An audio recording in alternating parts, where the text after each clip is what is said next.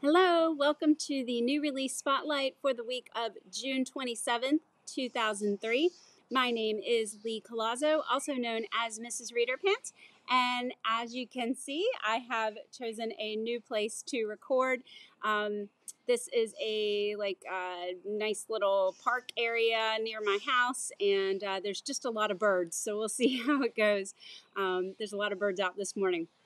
So I didn't do a spotlight video for the last couple of weeks, so this is the first one in a little bit, but it's great spotlight this week. We have great titles for YA, middle grade, and picture books, so let's get started. Okay, starting today with our young adult choices. These are recommended for grades 7 through 12. Our first young adult title today is Invisible Sun. This is a mystery thriller novel, and it is set in Portland, Oregon in the very, very beginning stages of COVID-19 pandemic. It's set in February of 2020, and we have a young 17-year-old African-American male who is just being released from juvenile detention after being there for 2 months for a crime that he actually did not commit. So he's already dealing with that stigma coming out of juvie. His neighborhood is being gentrified, so there's a lot of wealthier people moving in, particularly white people, so he's got to deal with some prejudice there. His best friend, Sierra, who he's secretly in love with, her brother has just gone missing. And Sierra and her brother are both adopted by a white couple, but they're both black. So her brother's gone missing, and Dre believes that if he can help find the brother, then he will have a chance with Sierra. So that's his plan. He's going to try and find Sierra's missing brother. This is recommended for grades 9 through 12, and it got 3-starred reviews. Themes include social justice, Black Lives Matter, COVID-19, and particularly social issues involving racism, prejudice, and gentrification in this neighborhood. Looks really good. I'm planning to read this one. Okay, our next young adult title is Sing Me to Sleep. This is a YA fantasy and romance that is about a young lady who is a siren. She's kind of tamping down her powers. That's a secret that she has. In the book, she is supposed to protect this prince who is she doesn't like very much, but they get involved in this mystery and trying to find a killer in their area, and it turns out the killer is actually her. So she's investigating a crime spree and a killer that's actually herself, and she's aware that it's her. So sounds pretty fun. I love the concept. This is Publishers Weekly and Kirkus starred and is recommended for grades 8 through 12. Next up, we have Monstrous. How gorgeous is this cover? I'm so excited to read this one. This is a YA graphic memoir about a young lady named Sarah, is the author, who was born in South Korea but was adopted by a white couple in rural Baltimore, Maryland. She grows up dealing with a lot of bullying and anti-Asian hate and prejudice and things like that in her small community. I really love YA graphic memoirs. This is a new favorite genre of mine, so I definitely plan to read this. This is recommended for grades 8 through 12 and is Booklist and SLJ starred.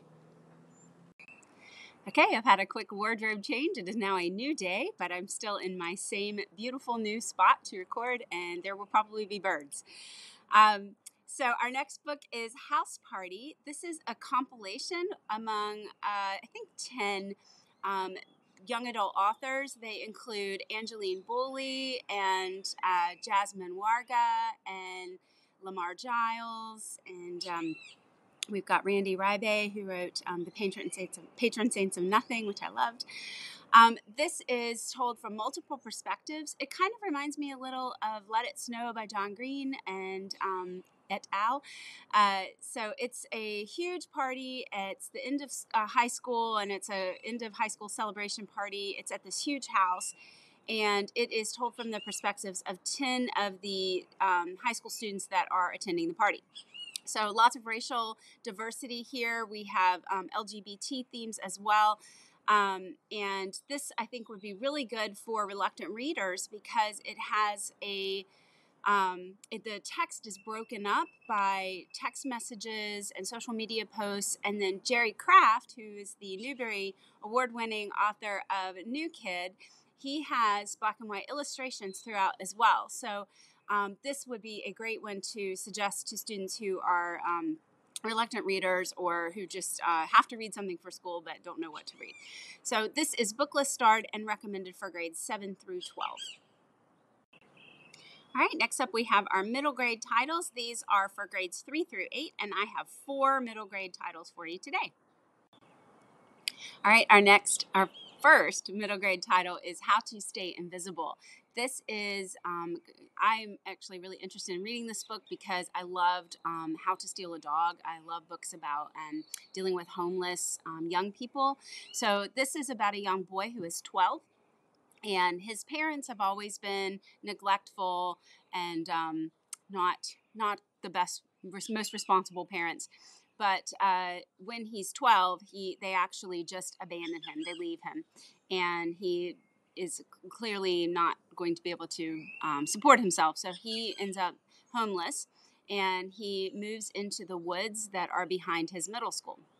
So he's still attending the middle school, and he's living in the woods behind it. So this is has a lot of wilderness survival elements to it. He learned how to survive in the wilderness from a library book that he checks out from his school, and it gives him all kinds of practical tips. So you've got kids that like books like Hatchet, not How to Steal a Dog. What is it? The Touching Spirit Bear. Books about survival in the wilderness. Would really like this. This is Kirkus and Publishers Weekly Starred and is recommended for grades 3 through 8. Okay, our next middle grade title is The Probability of Everything. This is about a 11-year-old Nigerian American female protagonist, and it is it's in a world, our Earth, where they are 84% certain that an asteroid is going to destroy the Earth in the next 4 days. So this is apocalypse, but it's like pre-apocalypse because it hasn't happened yet, but it's imminent. Lots of statistics and probability in the story. The young lady narrating the story is really into that. And of course, we have the 84% probability that the Earth will be hit by this asteroid. This is about saying goodbye and living out your last 4 days in whatever way that you see fit for your last 4 days. This will be very, very easy to book talk for upper elementary and middle school students. Just the premise of it alone with the asteroid hitting the Earth is something that students are going to be very interested in. On top of that, this got 3 starred reviews and is recommended for grades 3 through 7. Okay, next up we have Wishing Season. I'm going to be honest and tell you I'm not likely to read this one. This just feels very, very sad, and it's just not my kind of reading, but I think it fills an important niche, so I've featured it here. It also got 2 starred reviews, so those are an automatic feature anyway in my new release spotlight. So this is realistic fiction with a little touch of the supernatural, possibly could even fit in a magical realism type of genre.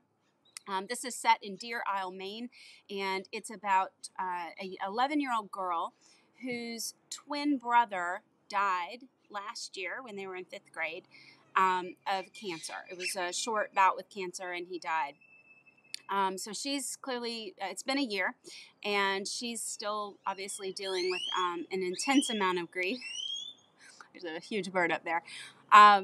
And her mother is also very depressed, and so she's living with that at home as well. This is about moving on and grief. One of the things in the story that makes it magical realism or fantasy is that the young lady can actually see and hear her brother in an area called the overlap. That's what they call it. It's like where the afterlife meets the present world.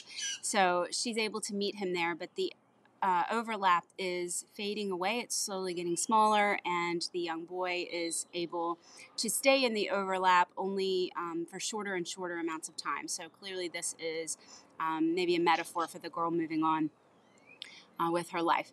So this is Kirkus and Publishers Weekly Starred and is recommended for grades 3 through 7. Again, don't think it's for everyone, but it could fill a niche really nicely if you have students that have lost a sibling or a family member recently. And some kids just really like sad books, but for me, this is a no-go. Okay, now we come to Picture Day. I am so excited about this title. I have read this one, and I read it on NetGalley, and my review will be coming in the next, hopefully sometime this week. My 10-year-old niece is going to review this with me, but she had to wait till the book came out today, so she'll get it on Tuesday, the day the book publishes, and read it, and then we're going to work together on the review of it because I really want her opinion on it as well. This will be her first review. So this is a graphic novel and realistic fiction, and as you can see from the cover, the protagonist is a young lady. She's in 7th grade, and she has this glorious purple hair, and she is inspired by a social media like influencer that she really loves that is always talking about living your most authentic life and being your authentic self. So she takes this to heart, and she decides on school picture day, on the morning of, she's going to chop off all her hair in the bathroom at school, and she's going to video it all for social media. So that's what she does. And of course, this goes viral, and she becomes a huge influence on her peers at school to also become their true authentic selves. So I think this is something, the themes in this are really good for 7th grade. You have this sort of, a lot of kids really want to conform, but then they're starting to want to have their own way to wanting to do things. And should I do that? Should I step out and be myself? And it can be very, very difficult in middle school. So I love that for the plot.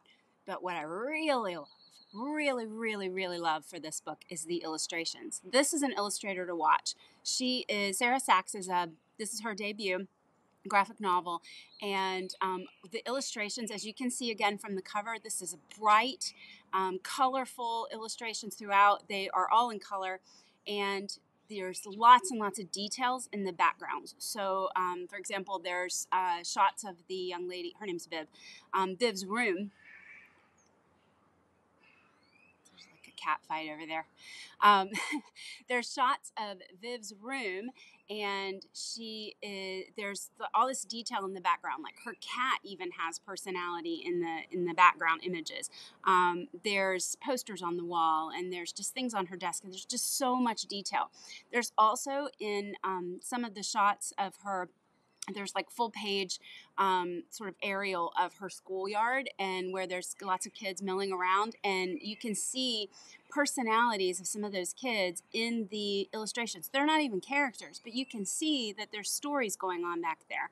So I really love that. I think this is it's planned to have a sequel. This is a planned series, so maybe some of those other kids will come into future novels, but this is a must for middle school and elementary libraries. No content concerns for elementary at all, and it's really good themes. This is going to be like Raina Telgemeier fans, Shannon Hell, the Friends series fans, Kayla Miller. So this is recommended for grades 3 through 7 and is Kirkus starred, but I wouldn't be surprised to see some more starred reviews pop up in the next couple of weeks for this one. It's excellent.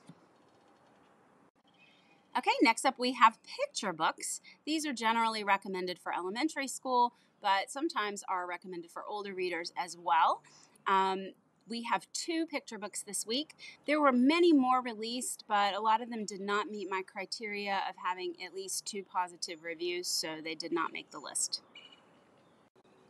Okay, our first picture book today is Glitter Everywhere. This is by Chris Barton, who is a Siebert Honor winner for the Dayglow Brothers back in 2009. I've met Chris Barton at the Texas Library Association conference, and very cool and happy for this author. He's done a lot of great things for informational books for children. This one is, as the title suggests, about the history of glitter.